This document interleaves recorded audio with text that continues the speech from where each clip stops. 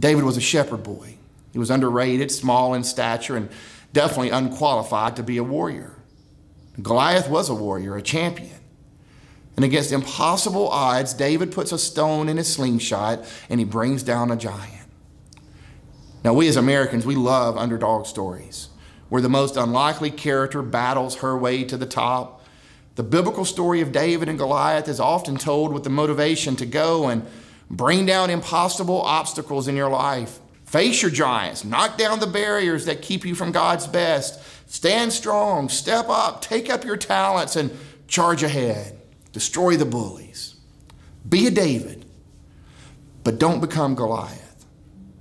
The tragedy of David's story that is often left untold is that he became Goliath. Power, prestige, influence drove David to be the bully. For his storyline includes adultery, murder, and a divided family. So the surest way to keep from turning into Goliath is to be committed to telling the truth. The lies of bullies are tearing at the fabric of our society. The lies that they tell are making it hard for us to trust even ourselves. Lies are making our lives ugly. And you're going to be tempted to lie to yourself and to others. You're going to be confronted with opportunities that might make you richer if you lie to yourself that, my integrity is not that important. And you're going to be faced with moments that will make you more successful if you'll just simply turn your back to dishonesty. And in all of this, you'll begin to lose yourself, and one day you're going to wake up and you're going to find yourself being Goliath and bullying your way through life.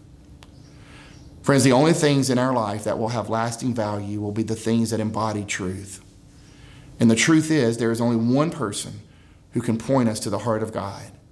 And he personifies truth, and if you're going to make it through life with a heart after God, it's going to take you willing to give your heart surrender to him. His name is Jesus, and he's the only one that can defeat the Goliath that's hiding in your soul.